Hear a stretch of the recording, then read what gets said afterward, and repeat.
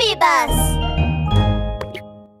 Crime lies hidden in the puzzle, and the truth emerges through reasoning.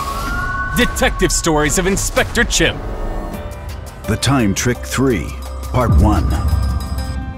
What should we do, Inspector Chimp? We're getting close to the deadline the kidnapper set.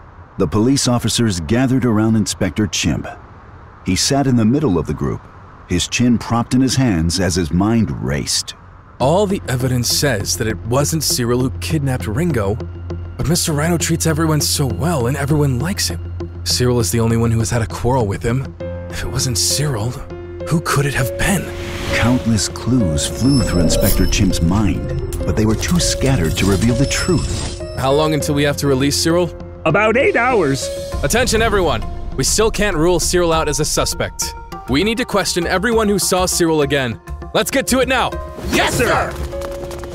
Once again, Inspector Chimp and the Sylvan police officers split up and went back to all the places Cyril had been.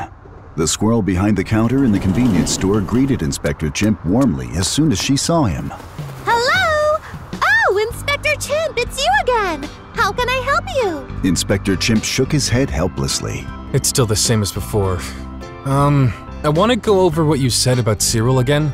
Are you sure it was 3 o'clock when you saw him? Oh, yes, very sure. He kept pushing me. He said several times that it was 3 o'clock.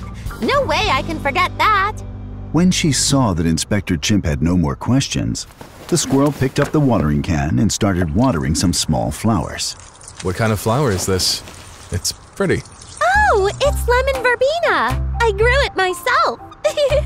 Isn't it beautiful? I can give you some seeds if you'd like. It's easy to take care of, as long as you water it and make sure it gets lots of sunlight. I come out every afternoon at 3 o'clock to move the awning, so I can be sure they get all the afternoon shade they need. That and a bit of watering is all they need. Super easy to care for. They're great.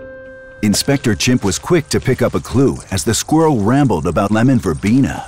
Wait. Why do you have to move the awning every day at 4? Is that what you said? Not 4, 3. That's when shade from the awning starts to fall on my flower bed. So I pull the awning back every afternoon at 3 sharp, so I can be sure my lemon verbena gets plenty of sunlight all day long. I water them then too. 3, you say? Yes. What's wrong? Were you moving the awning and watering the flowers when Cyril came in the other day? No, it was before I watered the flowers. Huh, that's strange. Something doesn't seem right. Inspector Chimp raised his chin as countless clues fell into place in his mind. The dots finally connected into a line.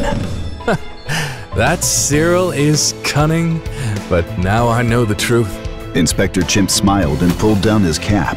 Time to lock him up. But this time I'll have to use some special tricks too.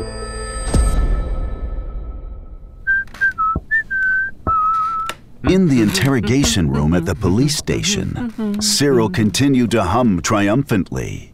Suddenly, with a click, all the lights went out.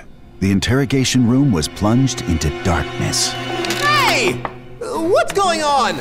Cyril broke into a cold sweat and tried to run out of the room, but he was handcuffed to the table and couldn't escape. Hey!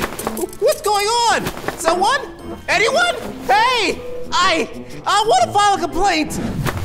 Someone? Help! Please, somebody! I need to go to the restroom! I'm hungry.